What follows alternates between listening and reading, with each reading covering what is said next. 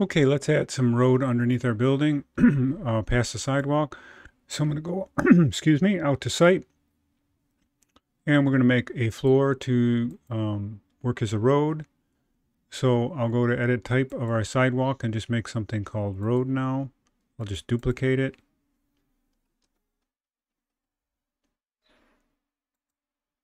We'll edit the structure, and instead of getting it to sidewalk texture, we'll make a new one.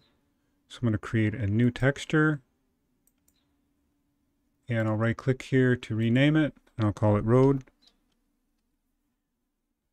And we'll open up our library, and we'll go to the appearance library and go to the site work, and we can find a dark gray asphalt that we could use.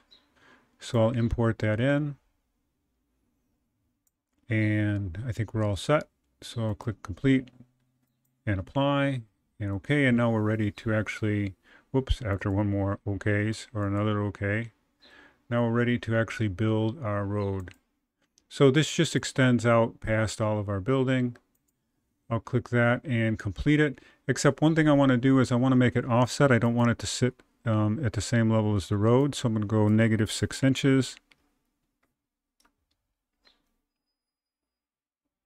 And hit apply. And it didn't like that I had 2 inches in there. Try that again. And we'll click OK. And let's not attach anything.